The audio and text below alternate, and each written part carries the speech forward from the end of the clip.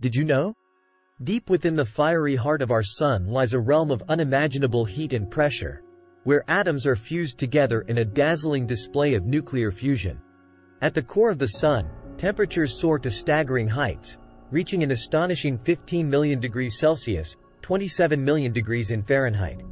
This searing heat is generated by the immense gravitational pressure exerted on the Sun's core, compressing hydrogen atoms together and triggering nuclear fusion. Through the process of nuclear fusion, hydrogen atoms fuse to form helium, releasing vast amounts of energy in the form of heat and light. Despite the mind-boggling temperatures at the Sun's core, its surface, known as the photosphere, is relatively cooler, with temperatures averaging around 5,500 degrees Celsius, 9,932 degrees in Fahrenheit.